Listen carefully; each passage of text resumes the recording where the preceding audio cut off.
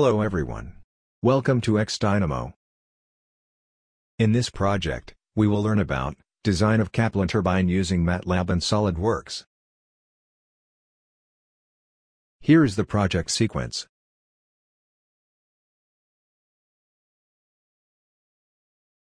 We will go through the introduction to Kaplan Turbine.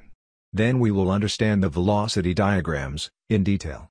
The next step is to select a suitable blade profile. Using fluid mechanics equations, we will develop a MATLAB code to generalize the design process. The turbine blade coordinates are exported to a text file. Using these coordinates, the 3D model of Kaplan turbine runner is designed in SolidWorks. Let's dive into this project. Introduction. Kaplan turbine works on the principle of axial flow reaction. In axial flow turbines, the water flows through the runner, along the direction parallel to the axis of rotation of the runner. Kaplan turbine is now widely used throughout the world, for high flow and low head power production. For the axial flow reaction turbine, the shaft of the turbine is vertical. The lower end of the shaft is made larger, which is known as a hub or boss. The vanes are fixed on the hub and, hence, the hub acts as a runner for the axial flow reaction turbine. Here are the main components of Kaplan turbine. Scroll casing, guide vane mechanism, runner of the turbine, draft tube, Kaplan turbine runner. The runner is the rotating part of the turbine, which helps in the production of electricity. The runner shaft is connected to the shaft of the generator. The blades of the runner are adjustable to optimum angle of attack for maximum power output. The blades of the Kaplan turbine have twist along its length. Twist along its length in the Kaplan turbine is provided, because to have always the optimum angle of strike, for all cross-sections of blades, and hence, to achieve greater efficiency of the turbine. To understand the reason behind the twisting of turbine blades, we have to understand the velocity diagrams, and optimum angle of attack. Angle of attack. As an airfoil cut through the relative wind, an aerodynamic force is produced. This aerodynamic force can be broken down into two components, lift and drag. The lift produced by an airfoil is the net force produced, perpendicular to the relative wind. The drag incurred by an airfoil is the net force produced, parallel to the relative wind. The angle of attack is the angle between the chord line and the relative wind. Optimum angle of attack.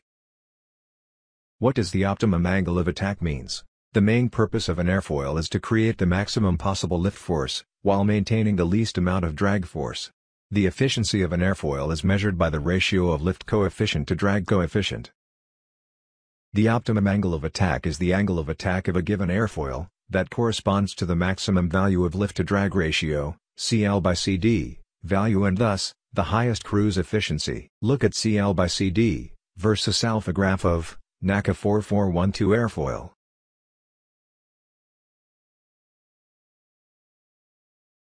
The maximum value of CL/CD occurs at 5 degrees. The optimum angle of attack is 5 degrees. Now it's time to discuss about velocity diagrams. Blade profile. To understand velocity diagrams, consider cross-section of the blade at inner plane, located at a distance of d1, from the runner axis. Velocity diagram. Consider the inlet side of the runner blade. The water enters at an angle due to guide vanes. Vin is the absolute velocity of water at the inlet. Inlet velocity has two components. The tangential component is Vw1, which is the whirl velocity at inlet.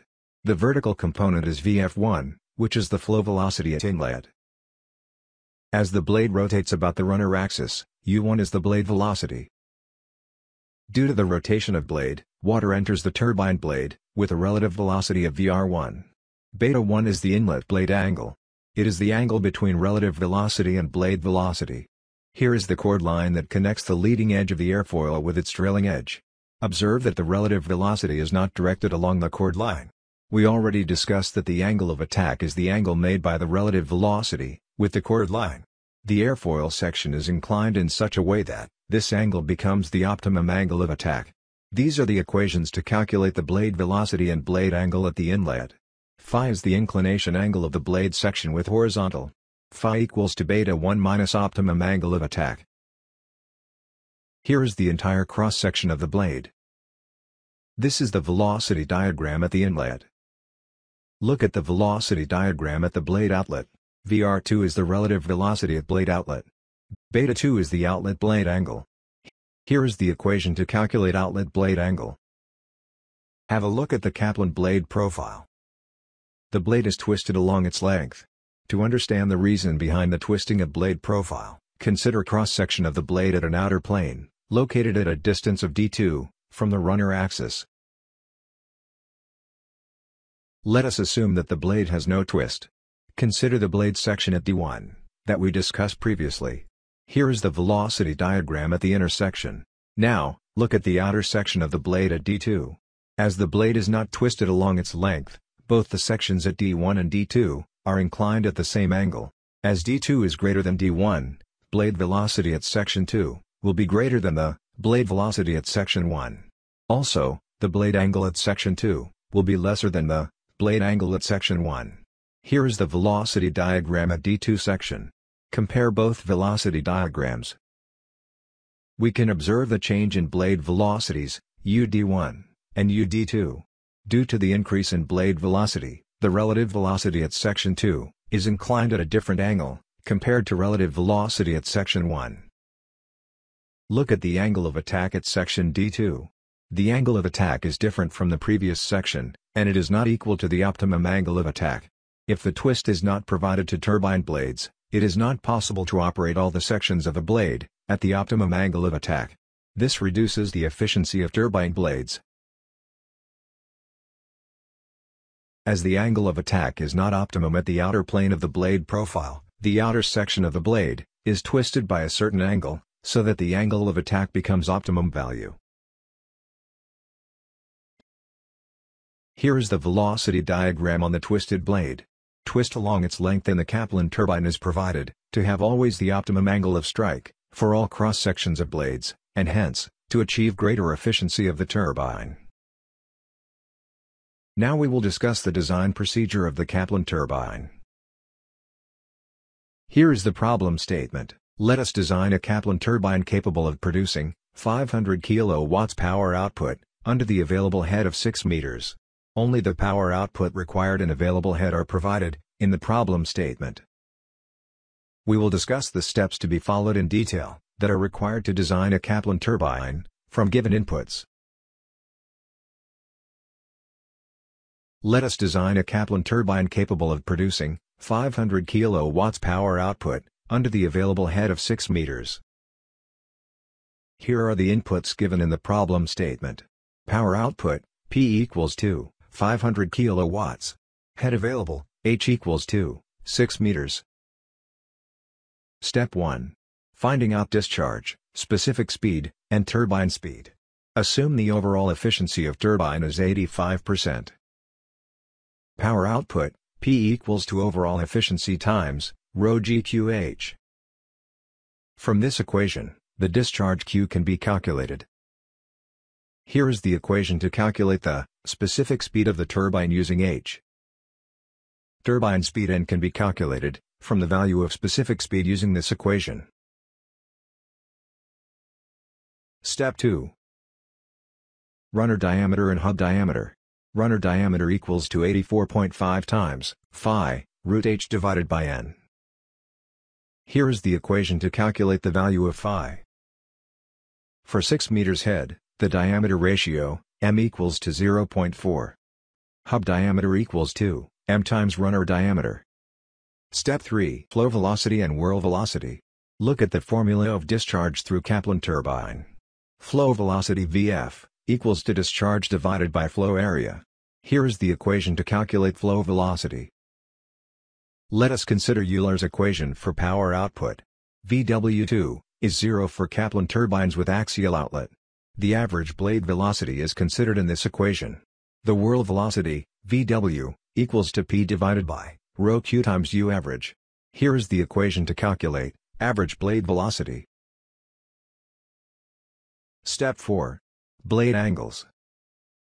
The blade angles can be obtained from velocity diagrams. Inlet and outlet blade angles can be calculated using these equations. Step 5. Number of runner blades. For 6 meters head and diameter ratio of 0.4, the number of blades is obtained as 6. Step 6. Chord length of airfoil at any section I. Blade spacing, d equals to circumference pi d, divided by z. Chord length C varies from 0.75 t, at outer diameter, to 1.3 t, at inner diameter. Step 7. Choosing airfoil for turbine blade cross-section. NACA 4000 series airfoils are generally used for Kaplan turbine blades. NACA 4412 airfoil is used in this project. Step 8. Finding out the angle of twist at different planes. The NACA airfoil coordinates file corresponds to airfoil with horizontal chord. But the airfoil section needs to be inclined, at certain angle as we discussed earlier. We have to scale and rotate the coordinates, using the transformation matrix. The angle of rotation, theta, equals to 180 minus, beta 1, plus theta optimum. Here is the list of all the equations needed to design a Kaplan turbine. In the next video, we will use these equations to develop a Matlab code. The next video will be very interesting. We will use both Matlab and SolidWorks to generate the 3D model of the Kaplan turbine. That's all for this video. If you get value from this video, please hit the like button and subscribe to Xdynemo. Thank you for watching this video. We'll see you in our next video.